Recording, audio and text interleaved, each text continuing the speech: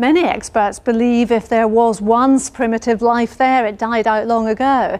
But this discovery provides tantalising new evidence to support those who believe there is life there now, and perhaps elsewhere in the cosmos too. It is an actual fundamental thing to say whether there's life on Mars, because if you could show that life on Earth wasn't unique, then you're a long way towards saying that life in the universe is everywhere.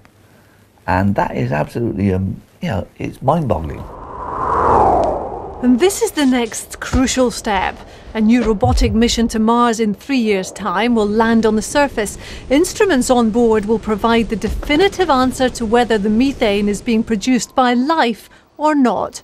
Christine McGurty, BBC News. Possible life on Mars. Well, let's remind you of our main news again. Incredible news from New York, because all 155 passengers and crew have survived the